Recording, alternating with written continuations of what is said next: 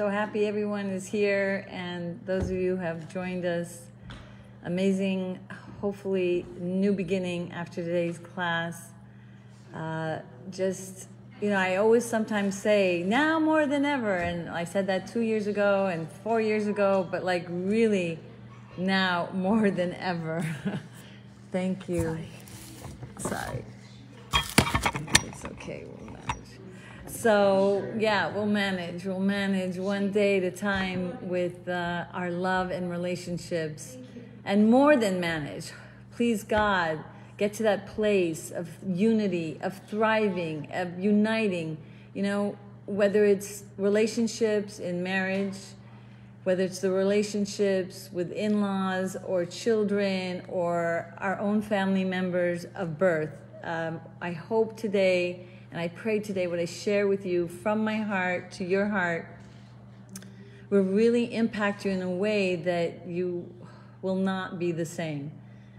The information that I've studied over the years were so eye-awakening to the challenges of all relationships that I felt such a need to, even from a very young age, to crack the code. It doesn't make sense why people who even bring children into the world, why people who choose to marry each other have such difficulty in their relationships.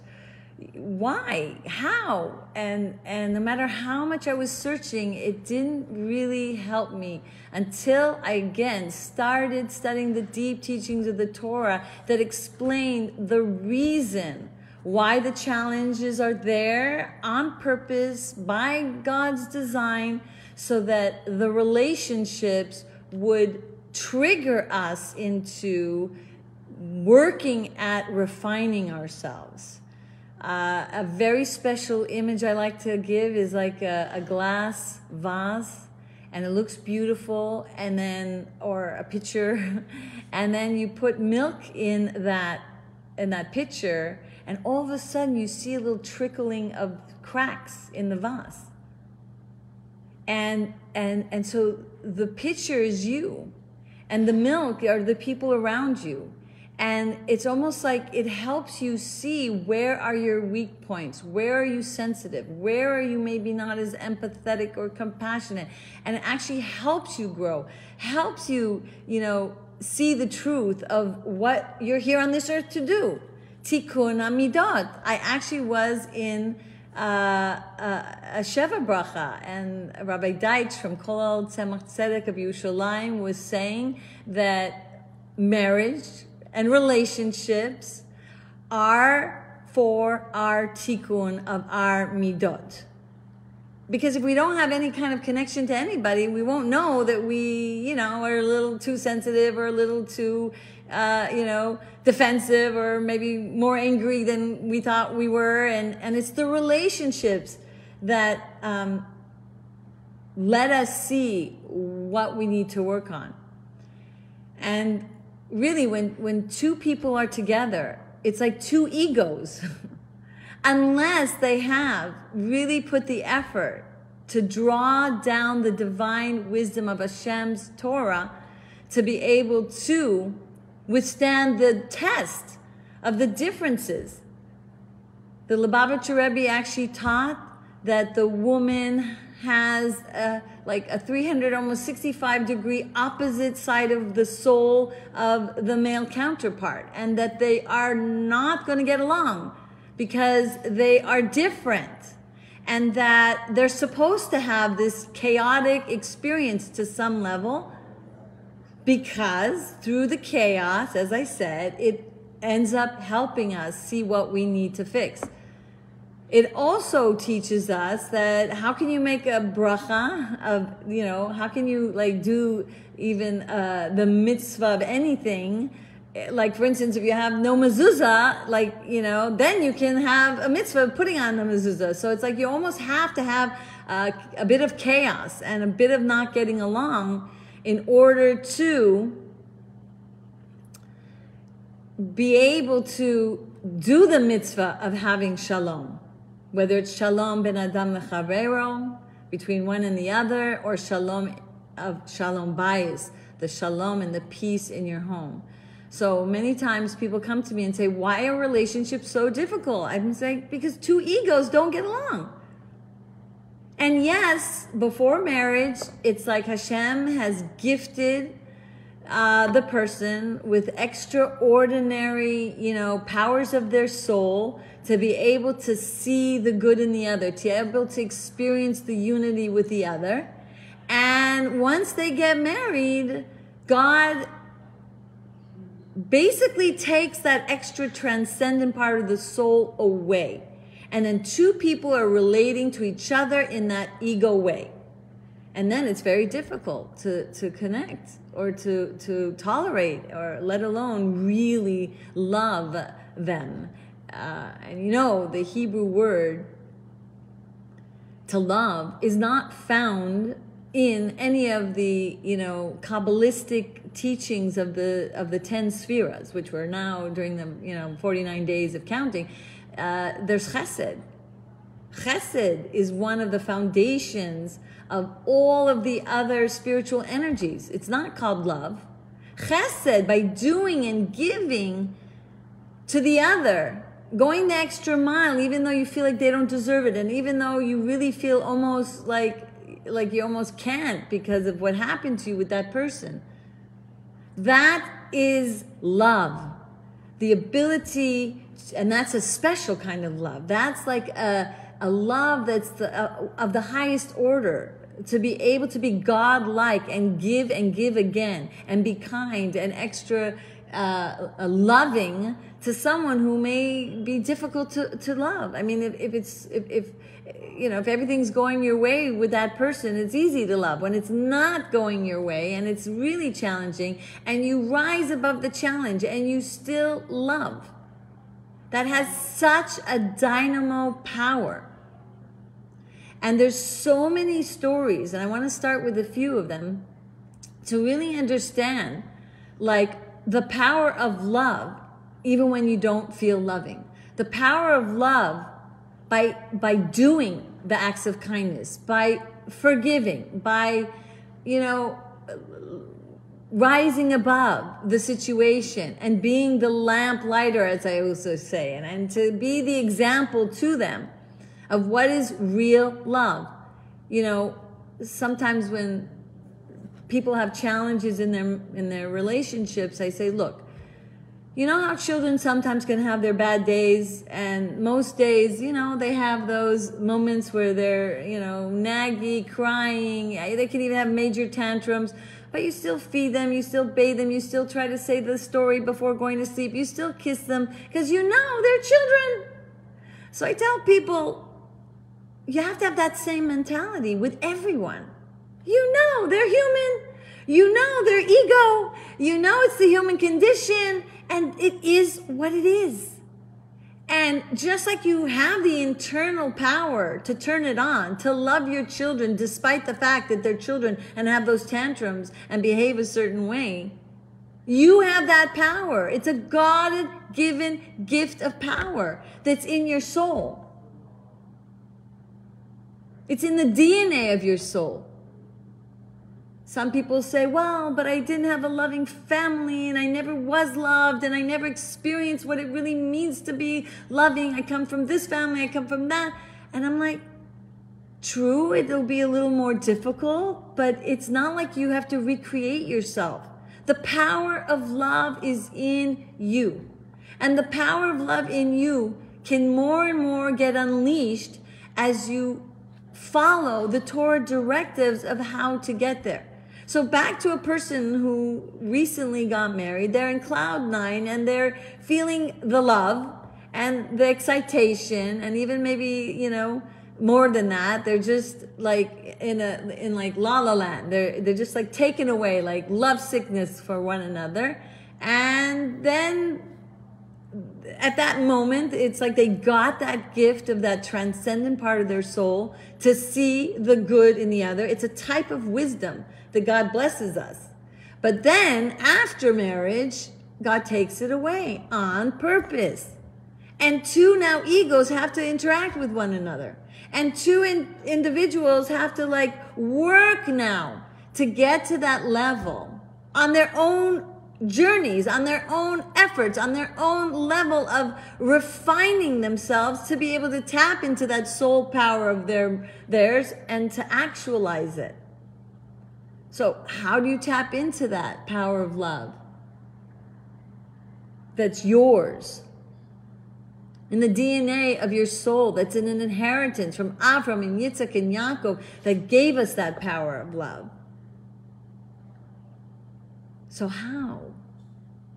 Well, if something's very stuffed up, you can't add any more to it.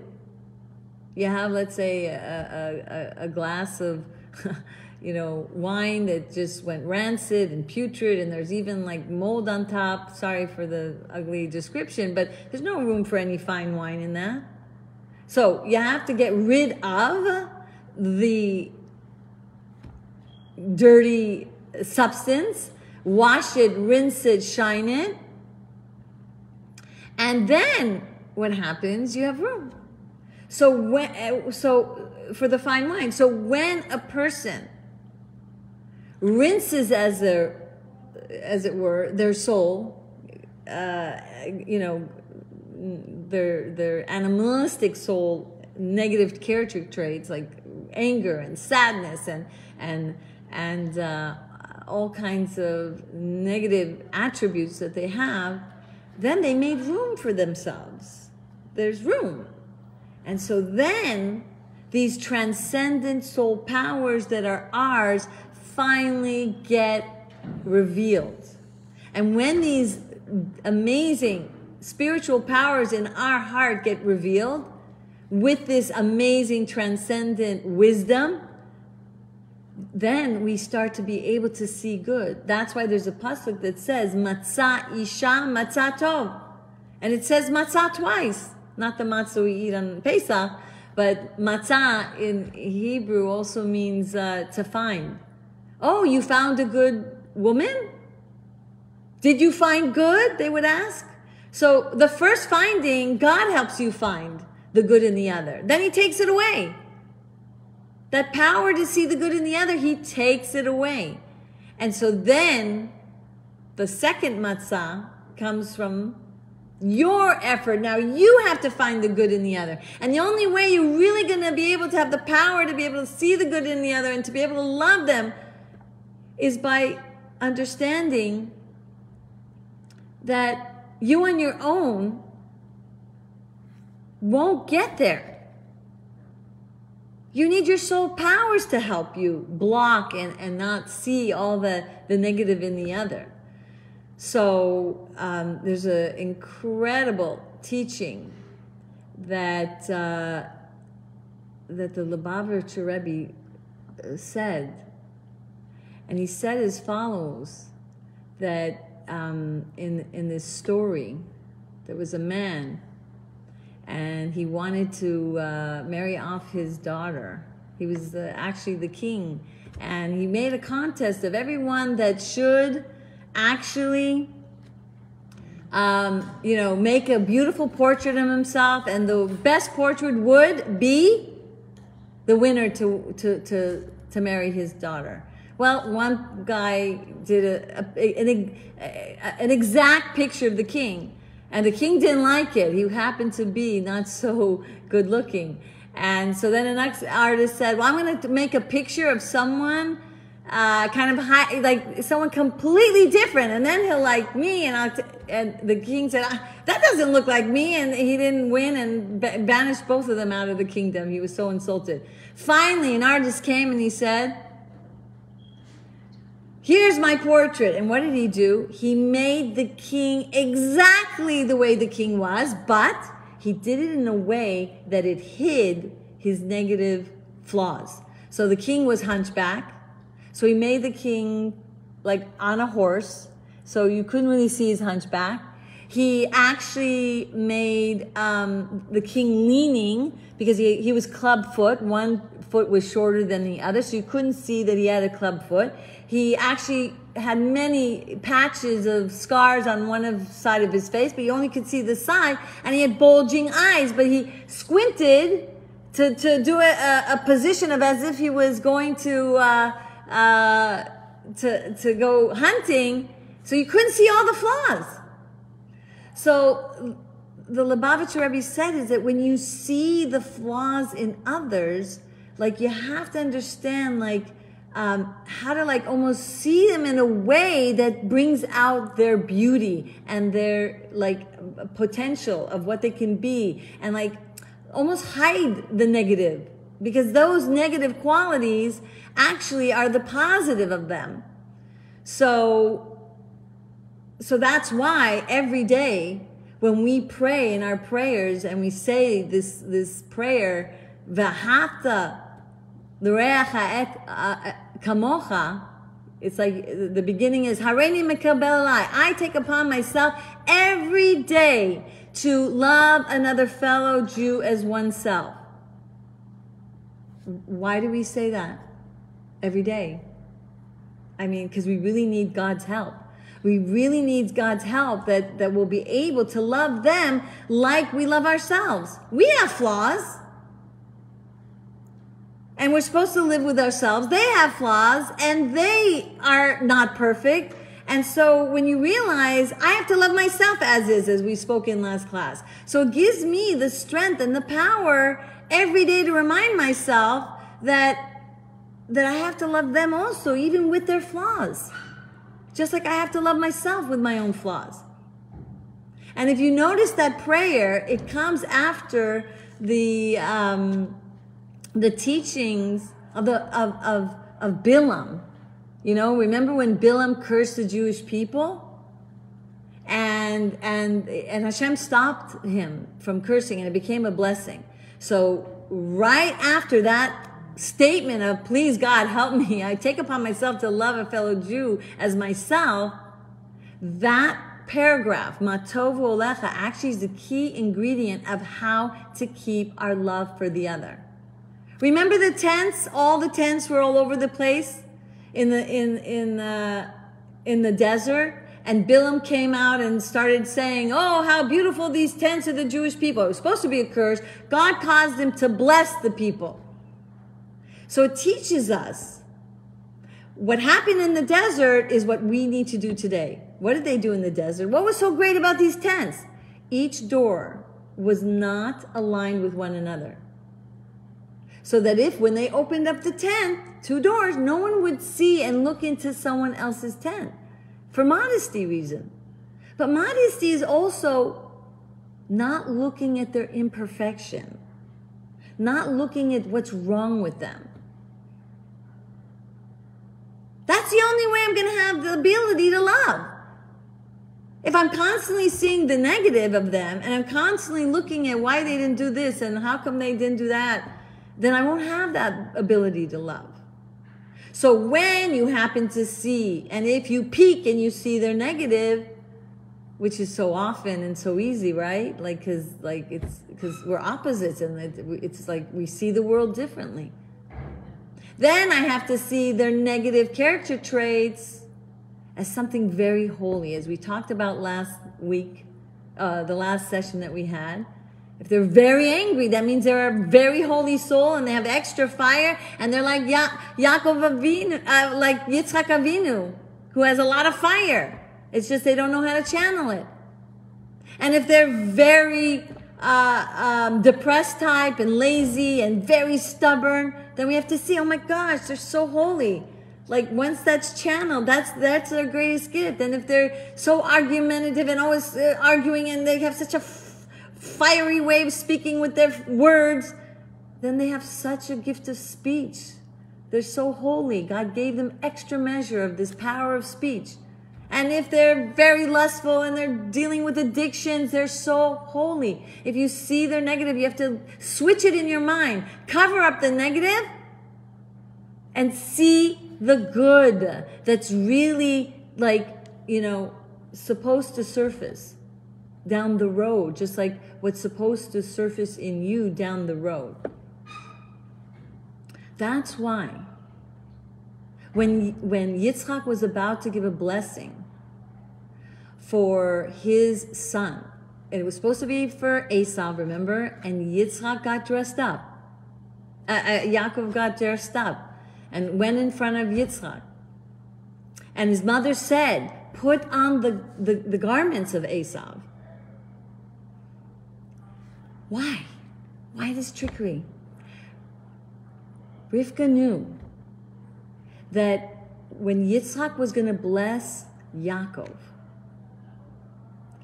dressed up in the garments of Esav, and when Yitzhak was going to say, wow, gosh, it feels like Esav, but there's a call Yaakov, that we should remember sometimes the Esav-like behaviors on the outside is not who they really are. And when we take the time to be mindful at the moment, I might be hearing an Esav response. How clueless of them, how cold of them, how could they be so crass, or whatever it is sometimes that we're seeing, or impatient. And we have to remember, feels like an Esav sometimes, but it's a kol Yaakov. Inside is the neshama. Inside is the chelek Elokai mamish. And that's why, again, when Yaakov approaches Rachel and weeps on her when he first meets, why?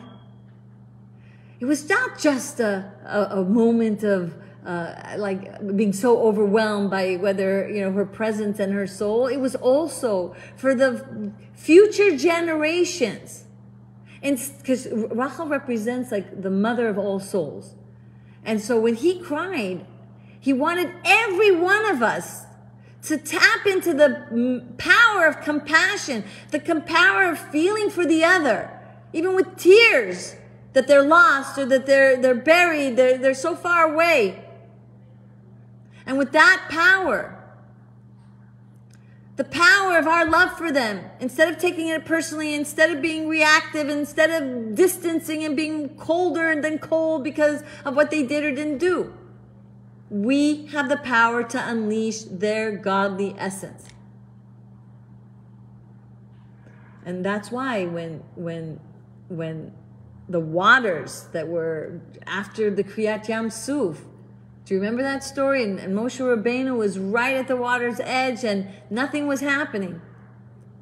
There was an agreement for the water to split until Yosef Bones came in. Yosef Bones represents the idea of someone buried, because he was buried in a coffin. And the Jewish people had reached such a low level of behavior in Mitzrayim that when the waters saw these people, they didn't recognize them as Jews. So Moshe Rabbeinu was saying, yes, on the outside of these people, they've reached the 49th level of Tumah, but look, here's the casket of Yosef. Just like he's buried in that casket and you can't see him, but it's Yosef. And the bones, the Hebrew word for bones is etzem and etzem. That's atamot, coming from the word essence, the etzem of the neshama. On the outside, it's a certain way, but their soul is buried. So when some people say something to you, going back to even to what we learned in Pesach, and you blunt the teeth of this wicked, he's not wicked. You have to soften his sharp words to you sometimes. Seems like he's biting you. You have to blunt it. Know that he's in pain. Know that it's not who he really is. Behave to him or her as one would a princess or prince.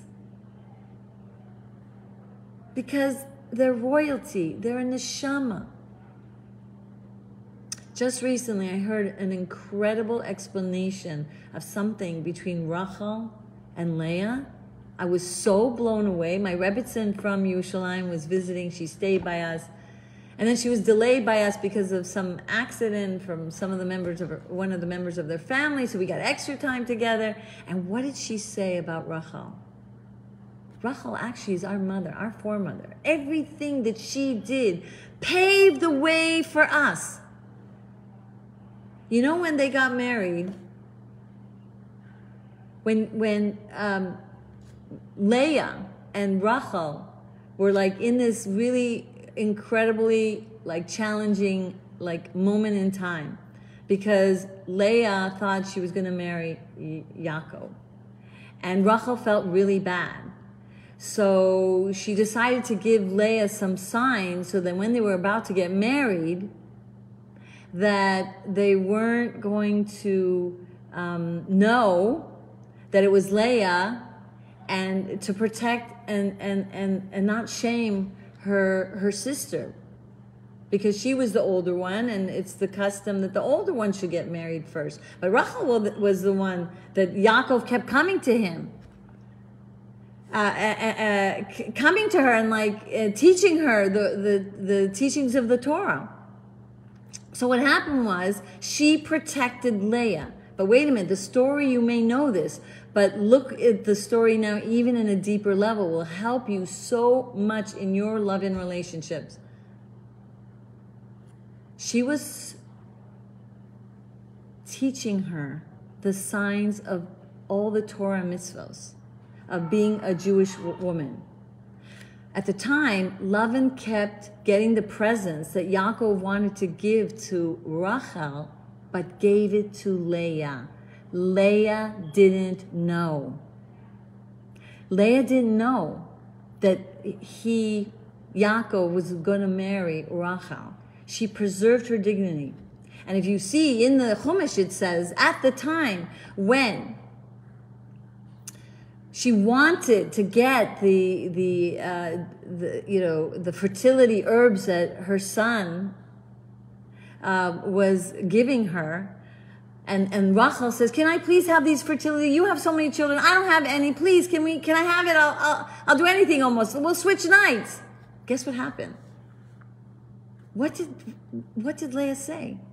What? You took my husband, and now you want my son's gifts of these dudanim? What kind of sentence is that to tell Rachel when she gave her the secret so that they'll be married first? Why? Because she didn't know. Rachel kept her mouth shut from the beginning. She didn't know that the presents were given to her from Yaakov that was really supposed to be hers. She didn't give her signs to say, I'm supposed to be the one. I'm going to give you signs. I'm going to keep my mouth shut. You're not going to know. I don't want to make you feel belittled and shamed that I'm the chosen one and you're not. She kept her mouth shut. And guess what happened? What happened after that? She still kept her mouth shut. She was accused of thievery almost. You stole my husband 7 days after my marriage. And now you want my dudanim? You want my herbs for fertility? Rachel kept her mouth shut. One of the main secret ingredients to a successful marriage is to keep your mouth shut. Especially when you're flaring, especially when you're hurt, especially when you're distraught, especially when you really don't get it and it's under your skin like that you have to right now. The word for peh is the word in the gematria of chesed and ahava. If you're going to use your mouth and you're going to speak, it has to come from a place of love and kindness. Then your power of love is unleashed. And then their power of love is unleashed. Rabbi Ginsburg talks about circumcising your mouth. Where does he get that from? Brit Milah. Milah is a word. Circumcise the amount of words you say, you'll have more peace. The wording is not from nowhere. It teaches us. We know a famous sentence in the Tehillim, in silence righteousness do speak. In silence. Be silent for a minute. Calm down. Take a deep breath like we said last time. Ground yourself. Think things through. Is it worth me opening up my mouth right now? And then it's going to just be something I'll regret and put, so much toxicity in an already kind of toxic situation?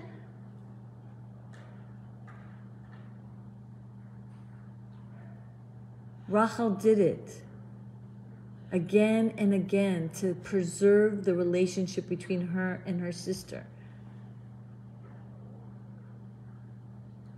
Rachel, my dear mother, my dear foreign mother, gave me the gift of that power. Because this is what happens when you do that, by the way. Because, look, our words really don't matter in some ways. The negative words. We're talking and trying to convince and trying to preach and trying to, cajole and all these different things. And many times it's like pointing a finger at someone and they just don't like it. They feel more repelled. They feel, no, they don't want to connect to you in any way, whether it's your child, whether it's your spouse or other people in your life. Instead, let go, let God. There's a teaching that when you actually move away from a situation, because before you might have been aggressive, domineering, all in the name of God, for a really holy purpose and whatever, but you're so all over the place, there's no room for the Shekhinah in your home. You think you're going to solve it on your own this way and that way and forcing it, just like you can't force a birth of a baby and you can't force a birth of a butterfly. If you force someone to be where they should be for, right now, then, right, the butterfly can't learn how to fly. So when we let go and we step back and we listen, because silent has the word for listen if you rearrange the words. Listen to what they're going through. Listen to what their pain is. Blunt their teeth of what they're saying. Then, guess what? The Shekhinah rests in the home. The Shekhinah rests in your home. And what does that mean? Do you know another word for Shekhinah, as Rabbi Ginsburg teaches from the Gemara? Esh ochelet esh. A holy fire that now is in your home, because you aren't so aggressive and you're not battling the wars of Hashem with all kinds of interesting ways that are not so peaceful, to say the least. Then the holy fire eats up, ochelet, the unholy fire of the other. So the more compassion, the more feelings of peace, and the more respect, and the more love, and the more everything like that, what happens? The Shekhinah rests in your home. And the Shekhinah will eat up the unholy fire of the other. Okay, I know it's not going to take a day or two. Trust me, children are 22 and 23 and you're still waiting and praying and, like it's all, interesting. Like you're waiting for yourself, you're 50, you're 55. It's still like you haven't gotten exactly where you want to be. Right? But little by little, the power of your love for them, by keeping quiet and being loving, gets the Shekhinah to do the dirty work. Gets Hashem to do the dirty work and do the eating up of the other's negative traits. And if you look at the word Ish and Isha, Ish has the Yud in it, and Isha has the Hey in it. And both of them make Hashem's name, if there's peace and love between them. Ish has the power of Or Sichli. He has a certain type of wisdom. He has 10 powers of those wisdoms, but it's very undeveloped. It's like a little Yud. The Isha has the Hey. She has 5 faculties of wisdom of her own, different, opposite than her husband. She only has 5. She's missing 5, but she has 5 solid ones. So what is needed? The Shekhinah. What is needed to make each other meld into one another and get from each other's soul powers. The woman's missing 5. The man has 10, but they're not developed. I always say, right, the seed of a man goes into a woman, and she develops his seed physically. She helps develop the soul seed of her man. But she's also missing something and needs the power of her other half. They're both half. So when they learn Torah together, when they are kind to one another, when they respect one another, when the Shekhinah is in their home, not only does it eat up the unholy fire, but it melds the two together. The fire of a man who's missing something and the fire of the woman who's missing something now gets to be melded into one. And each one gets each other's power. And if you notice the story, I like to tell these stories because, you know, we read the parsha and like you don't really read the depth of what's going on. And one of the stories is after the splitting of the sea, and right before the splitting of the sea, and Miriam tikach et hatupin, she took and it says she was the achot, the sister of Aaron, praising her prophecy that she took the tambourines way before the miracle happened because she was a prophetess. And it says the sister of Aaron. So Rashi says, why say just Aaron, right? Aaron and Moshe. And what does this have to do with anything? Why? So Rashi says, well, because she was a prophetess before Moshe was born. True, and yes, but again, the deep teachings of the Torah teaches something. And that is that before Moshe was born, even though Aaron was older than, younger than Miriam, she honored him like a big brother. She respected him like a big brother, even though he was younger. And then the Lubavitcher Rebbe teaches what happened because of that. Her powers of prophecy came out because she respected her younger brother as if he was an older. Not only that, the powers of Aaron, his soul powers came out by her respecting him, by her loving him. Not only that, but whatever was Aaron's became hers. Remember, you're melding. The other person's power becomes your power. You unleash their power. You unleash your own power that you were gifted and born with. So you're doing someone a favor by respecting them and honoring them, you think? No. You're empowering their godly essence to come out. Like Aaron. Rodef Shalom. That wouldn't have come out had she not honored him and respected him and loved him. Her powers wouldn't have come out.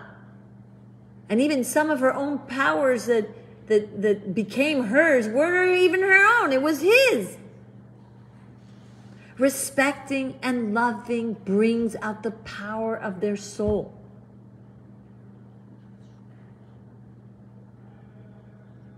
Another story, a story that also I was almost shaking when I heard this story. I was like crying, like I can cry now, like when I read this. Many stories. And this is a story of the Holocaust survivor, Rizel. And he was, Baruch Hashem, you know, he's so famous. He had a museum and books, and he's such an amazing person, did so much good out of all his misery and traumas. And he tells a story that he, you know, when he was escaping, he actually dropped off his watch and put it under the ground and buried it in the backyard because he didn't know how long he was going to be gone, but he didn't want it, so because it was his cherished watch that his mother gave him as a gift. And years he wanted to go back. And years he wanted to see if that buried watch was still there, because that was his last connection to his mother. And he did go back one day. And he did go and unbury that watch. And it was there, lo and behold, but shockingly, he couldn't barely touch it for a minute, and right away buried it and walked away.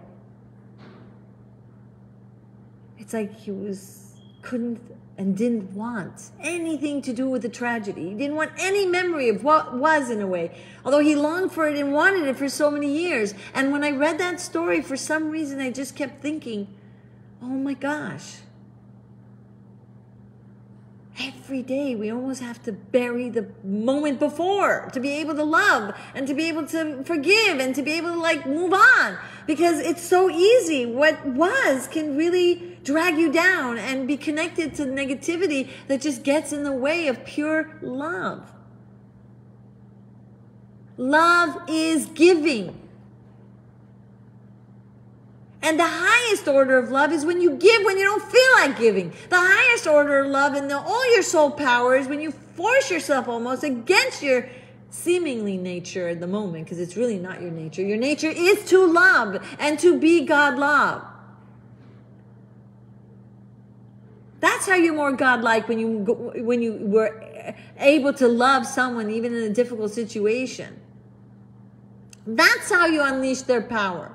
As the Tanya teaches, your face is looking in a beautiful lake and you see the reflection back. And if you're smiling, guess what? You get a smile back. That's how you love another person. Smile at them. Love them. Then you'll get more out of them, that they're going to love you back. Not as that's the way to... Because that's what you're here on this earth for. Not to get love. To give love. God's oneness.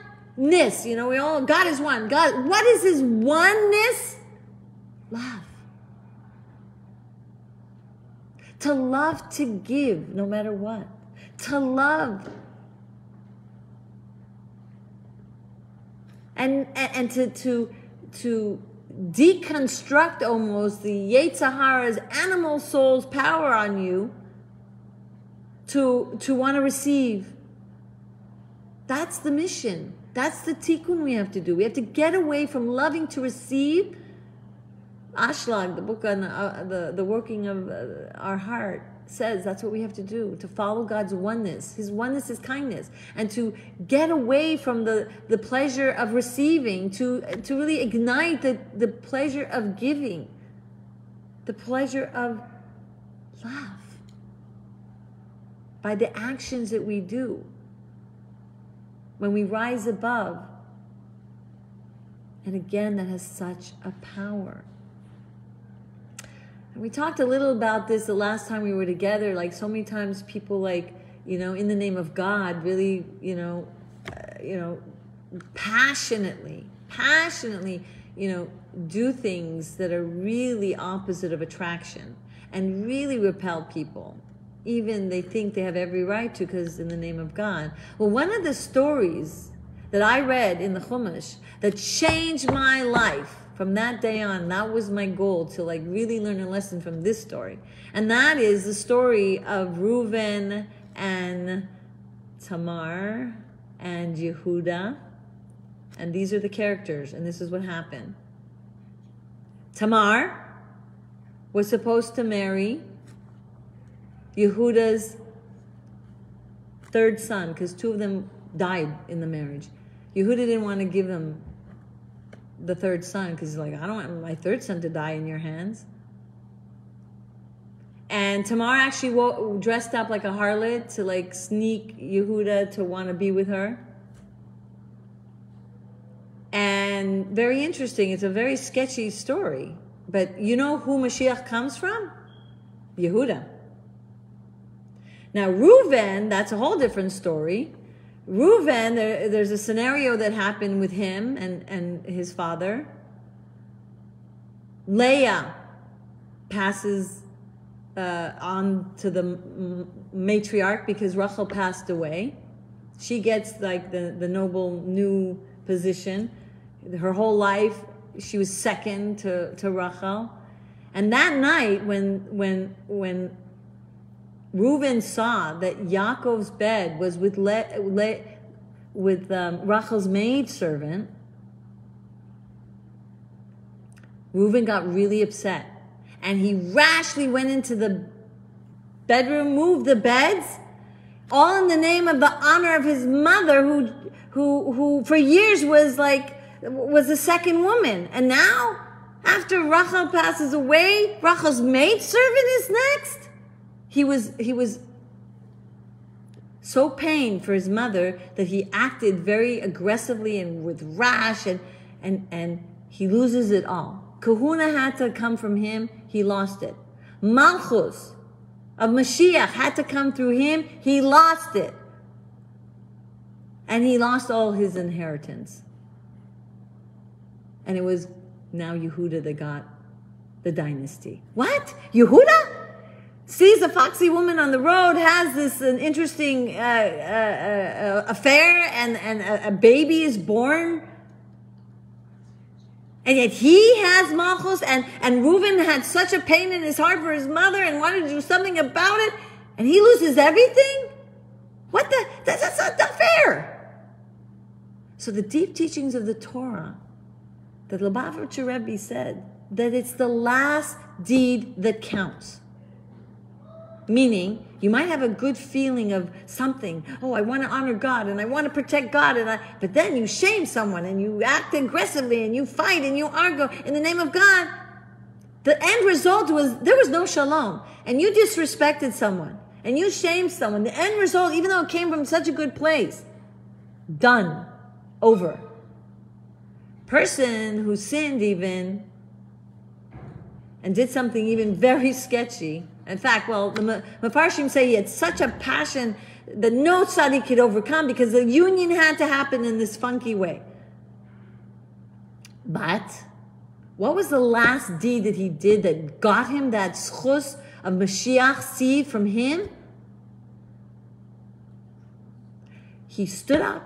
He said, I don't care that I'm like a big shot in the community. I don't care now that I'm going to be shamed forever. I don't want this woman to die because it's my fault.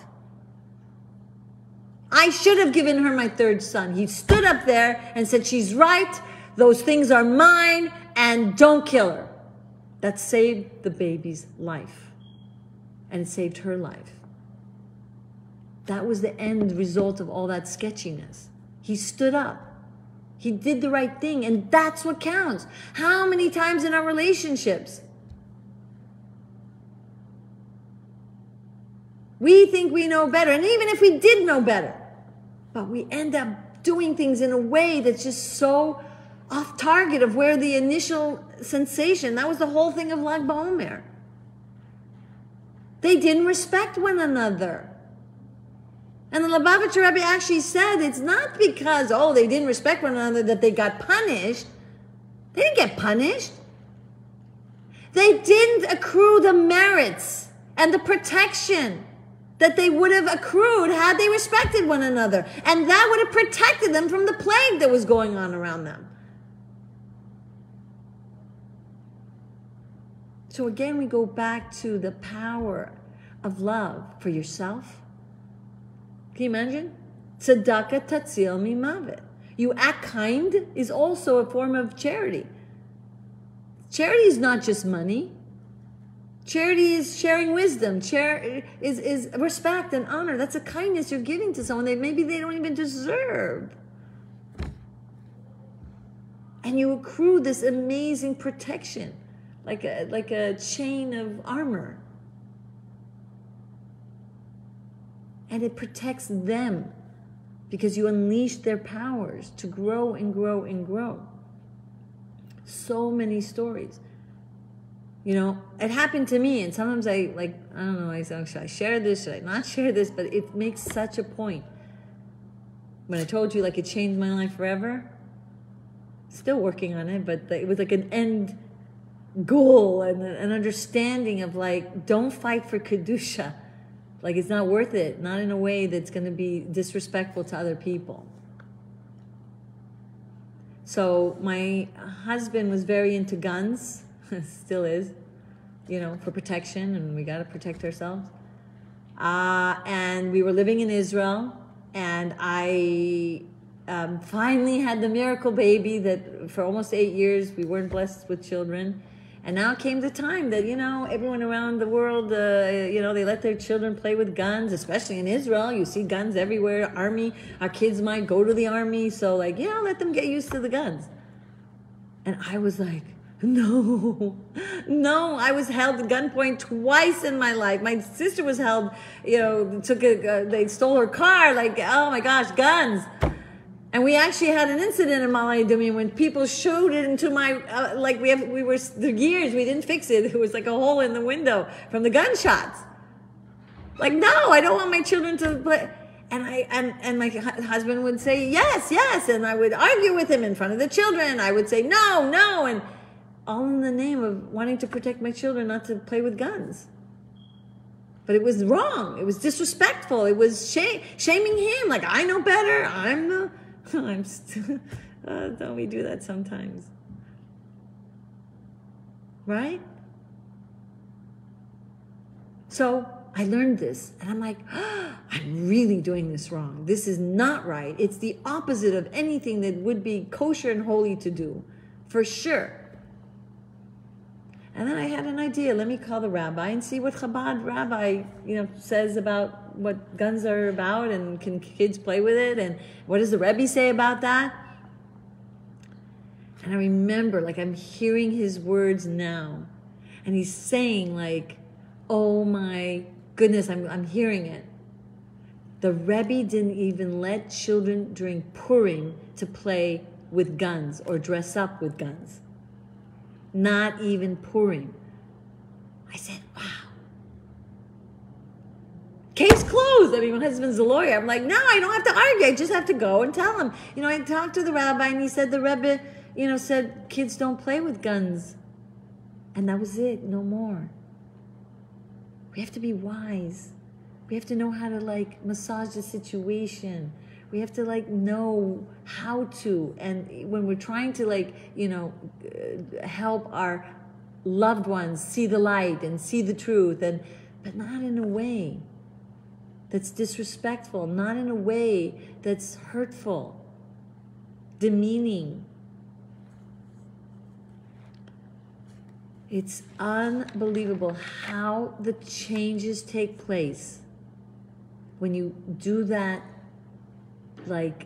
mind shift.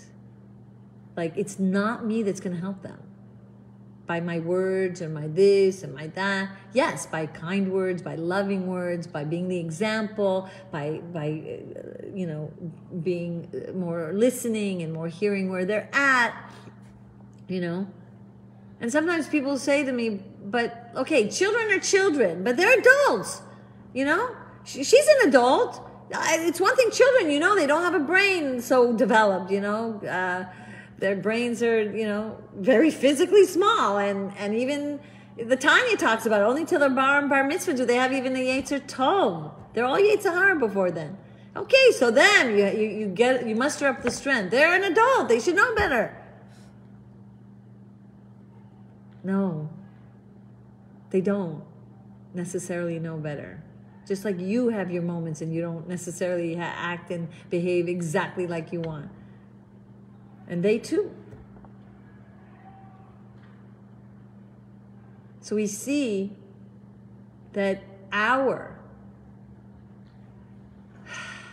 neshama really is yearning and so desirous to have the Shekhinah always with us, to always have peace, to always have love. But the more we don't desire it for the wrong reason, the more we'll have strength not to be triggered by everyone else around us. If you're so desperate that they're going to respect you and love you, and it's going to so upset you that they didn't, because you're putting such a big price tag on that love, and you throw that price tag away and you say, I'm not here to get love. I didn't leave Gan Eden and this holiest of holiest places up in Shemaim. I had everything. I didn't come here for that. I'm here for a mission, to be godlike, to give love.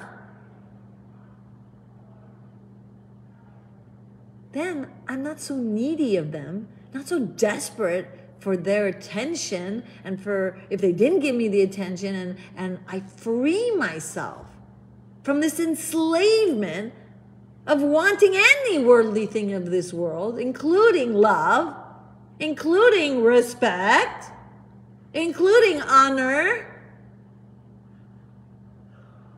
And you let go of that.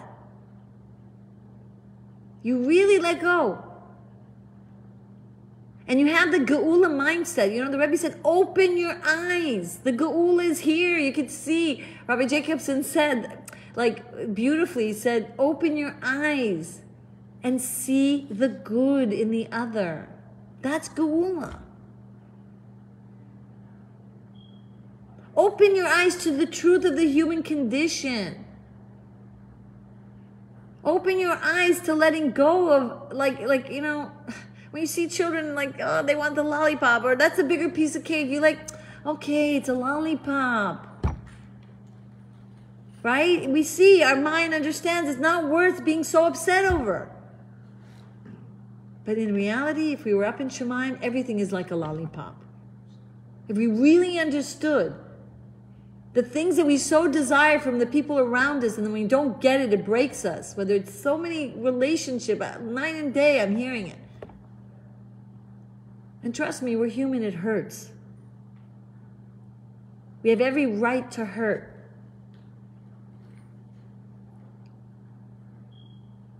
You know, they say that even though we have our rights, but we're not here for our rights. We have to switch our mindsets to be less human and more godly and less dictated by our animalistic desires for the things of the human condition that we want. When we free ourselves from that, we're really going to make a definition of a sort that's going to be different now. Because when you are so needy of this and love and respect from the other, it's basically you're using them in a really weird way to make you feel good about you. You're not in the relationship because you need them to make you feel good about you. That's a self-serving relationship. That's not a love relationship. Oh, but I want it for him or for her. That they shouldn't behave that way because I care. Like that's okay. You want it for yourself too. But it doesn't happen overnight. And if you're that upset because it's for them, then you realize it's really maybe not for them. Because in reality, when there's anger, oh, you really want it for them, and then you spew out anger to them and you shame them, it's really for them? Do you see what I'm saying? There's a nuance here that you could catch yourself. That if it's really for them, make them, don't break them. If it's really for them, love them. If it's really for them, pray for them. Instead of ruminating in your head, how could they, how should they, and whatever, all those things. You might say to me, it's a tall order, but any other way of living without this kind of tall order mentality, every corner, every around the corner, it's just, you become enslaved by what people give you and what people don't give you. This is true freedom. You're here for a mission. You're here to be godlike and be a giver. You're here to be less human down the road, hopefully. More human than human. Wow. I hope these words coming from my heart and to your heart, I really hope that you felt the freedom and that you made the connection of how good it feels when you can rise above, be the example of what you can do with the power of love. Take a moment and really like desire the Shekhinah in your home. The desire of the Shekhinah to bring unity, melding. The desire of the Shekhinah to do the dirty work. And you can be peaceful. You can be soft. You can be loving. You can be kind and understanding and compassionate. You could judge favorably. And the whole world begins to love you.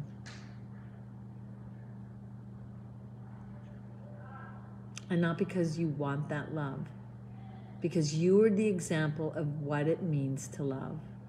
And that's the most exciting feeling. It's the biggest pleasure that God gets, because you were a walking example of what you were meant to be on this earth. More and more loving. So,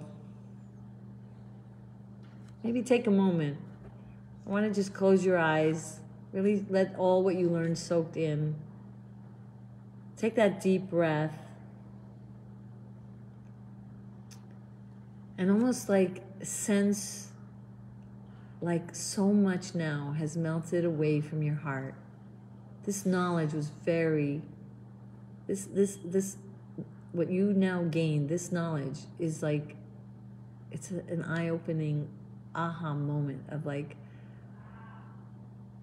how you're going to free yourself. And remember, we need to nourish our soul. We need to daily do our prayers, daily do our meditations, and daily learn Torah in this precise way to nourish ourselves so we can be less human and more angelic and more loving. So see yourself like so nourished spiritually now that you gained what you were taught here. And now feel fortified, feel strengthened. Your heart is strong. Your heart is now brave. Your heart is courageous to face the challenges of the day-to-day love and relationships in your life. See an image of yourself so different. Lips so ready to say sweet things. Eyes full of compassion as you're entering the space of the other, wherever they are. And see the vision of yourself, capable of listening, capable of being grounded, slow to speak, slow to react, and in fact, just really being present for them. See now your love, heart bursting with this fire, a fiery love, full of compassion of the challenges that the people around you may be going through. There's an aura of such softness in every part of you.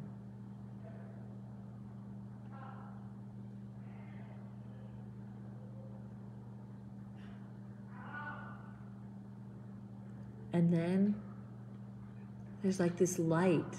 The Shekhinah you see is in your space.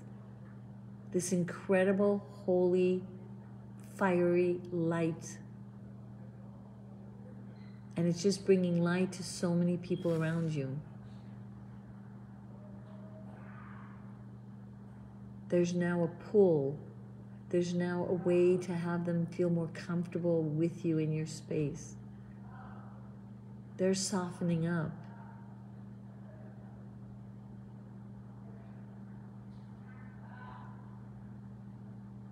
You constantly are hearing Hakol Yaakov.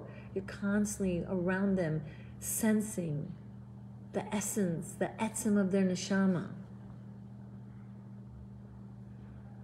You're having the power to blunt their harsh statements.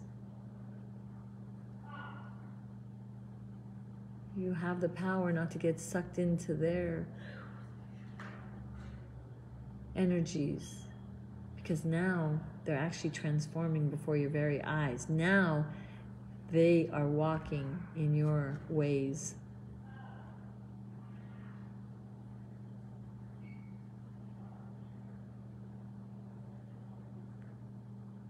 Now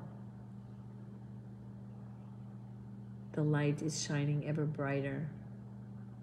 The unity, the bonding, the sensation of peace. It's like a dream. And you say a little prayer, please, Hashem, may this vision of the unity, the love, just please help me continue this special sensation of love. Please engrave it in my brain. Let me recall this image at will whenever I need to. Let me not forget the power of love.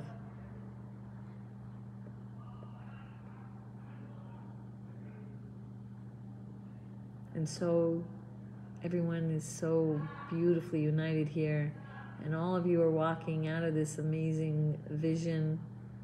You start to feel the body that really wants to behave in this way, to have this self-mastery, to be able to shine your soul powers of love.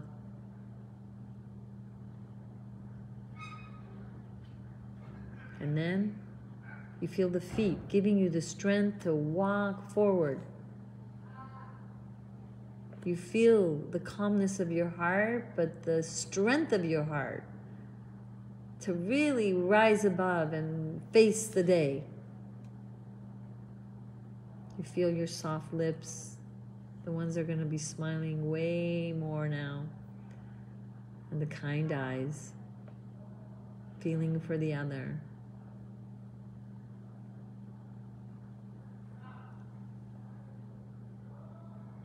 And Hashem is answering Amen to all of your prayers.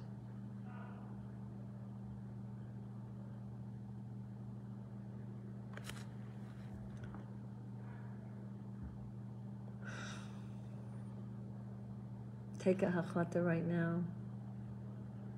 Do what you can to bring Mashiach by using the power of your love. Thank you for joining.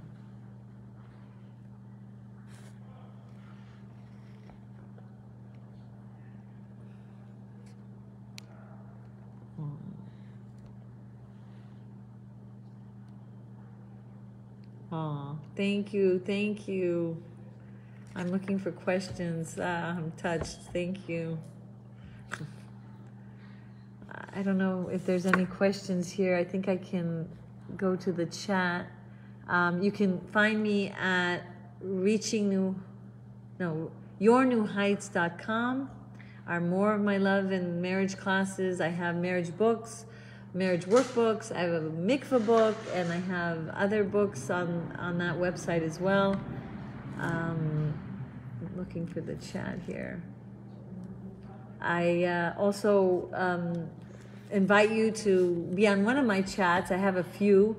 We're doing the sphere accounting. Everyone who wants to be added, please let me know. And I have a general chat that announces my classes and uploads the YouTubes of the class you might have missed. You'll get that on the WhatsApp.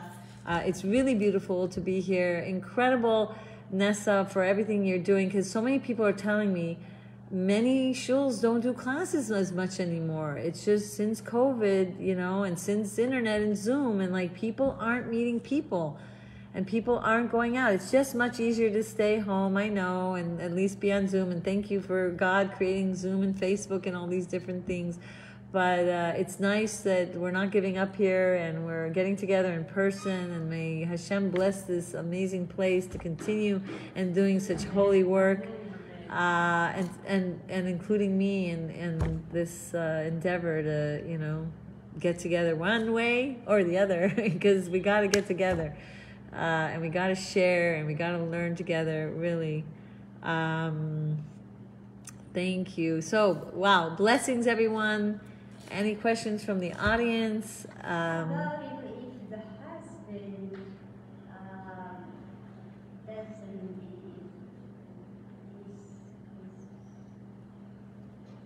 I mean,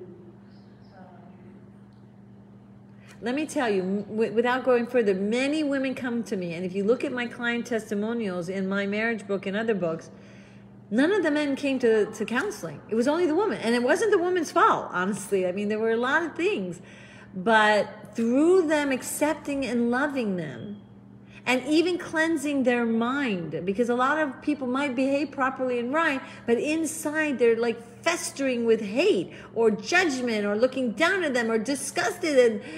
And this repels other people. Rabbi Leibel Wolf once gave a class on how, which comes from Tanya, our thoughts create, I think we talked about this in the last class, our thoughts create like either energies to connect or energies to like repel.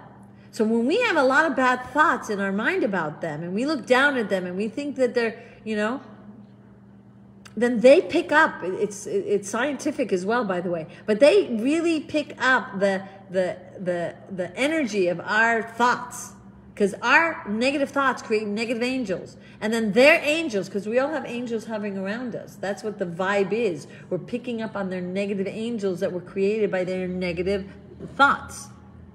And so then they're repelled by you, and they don't want to listen to you, and they don't want to connect to you, and then they're colder to you, and then they're more distant. So we also need to refine the way we think about them internally so that they won't be repelled. Tall order, we have a big Yetzer Hara.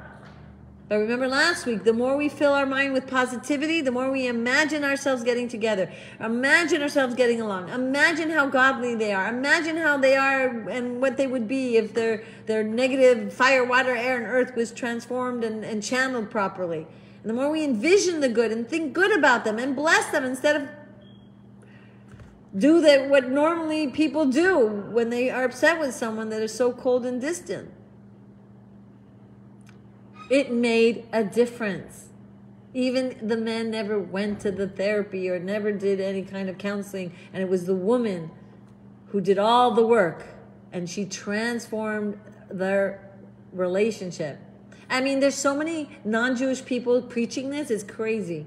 Like, I don't know, there's a book called, I don't know, The Proper Care and Feeding of Husbands, and there's this other book, like how, like, you know, do your part even though they're not doing theirs, and you'll see good results. And it's the same thing with your children. You do the same thing. Do your part.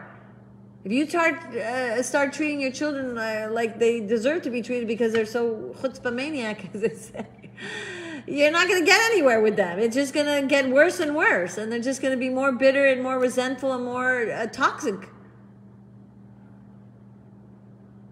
So I hope this gives you a lot of hope. No matter what stage you're in. I mean, I have women that came to me at 55 and even 60 that for how many years it was so challenging for them, and within a short period of time, things turned around when they were able to do this.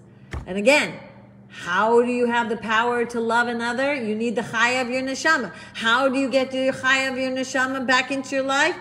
By getting rid of anger, sadness, and anxiety, and judgment, and blah, blah, blah. And how do you do that? By prayer, meditative prayer, which we discussed in detail last class, and learning Torah. And some people say, well, so many of my friends, and they're telling me all their stories. Not me, I'm just like their husbands are this, and they go pray 3 times a day, and they learn. But are they doing meditative prayer? Or are they spitting out words? Are they doing the learning of Hasidus? Let me tell you, since you're still here and you're not like, you know, like, I'll just tell you, I learned this from Rabbi Rashab of Etz HaChaim. He said, the sin of Adam was not that he ate from the tree of good and evil. The sin was he didn't eat from the tree of life, which represents Hasidus. Represents the Pnimiuta Torah, the inner essence of Torah. Had he partake of the tree of life, he would have been able to withstand the test of the temptation of the tree. So if we, on our own, build ourselves up in this way, spiritually nourish ourselves, well, our body needs to be nourished, otherwise it's weak. Our soul needs to be nourished in this precise way. Then we have the power to rise above and clean all this schmutz of our animalistic negative character traits that we're here to do, by the way, then we can have the chaya, because we have space. We're not as angry. We're not as judgmental. Then this transcendent part of our soul has a place to be within us. And then you have the power, because now you have the wisdom to be able to see the good in them and love them.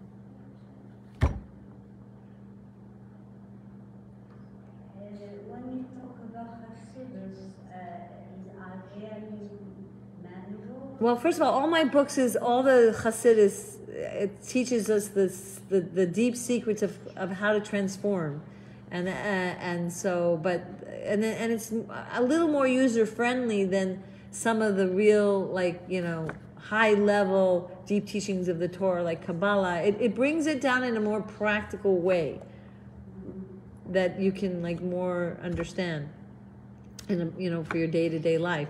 And then you'll go and buy Tanya of the Day, or you'll go and buy other, deep teachings of the Rebbe's Sichas. So much is written, now in English as well, that you can access these teachings and have a more Geuladik day, because you're really getting this tree of life, giving you the strength to withstand the Yetzer Hara. My dear soul sisters, and wow, may we continue learning together. May we continue inspiring one another. Trust me, when I say what I say, I'm saying it to myself 10 times fold, so that I could actually more and more live what I say. Please God. All right, thank you. And we'll be back again soon. We're going to do that health class at next month's gathering, so I'm so excited about that. Look out for the poster and the flyers to let you know. And that also, hopefully, life-changing information that will change your life. Please, God. Do you have a tape of tonight's? So it's recorded on Facebook Live. Usually it takes a couple of days to get it on YouTube. And then once I add you to my WhatsApp group, I post the class that I did. Actually, this week, Shabbos, I'm doing 2 classes, so I'll keep you posted for 2 different classes on Shabbos, so I hope some of you can come. To the early morning CPY? Yeah, 1 in the morning and 1 in the Rosh Chodesh year. They have 2 minions. Oh, I don't know. I think it's 11, yeah. Okay, so you're welcome. Hope we'll see each other more in person as well. So you said that after you left Yes. you left it tonight Yes. from Facebook. Facebook, you become my friend, or if not, it's public, so you can go for it there too. And sorry the angle was wrong, but my thing, whatever, broke. Good to see everyone. Oh, Mashiach, Techav Miyad Mamish, with love, love, love, love. That was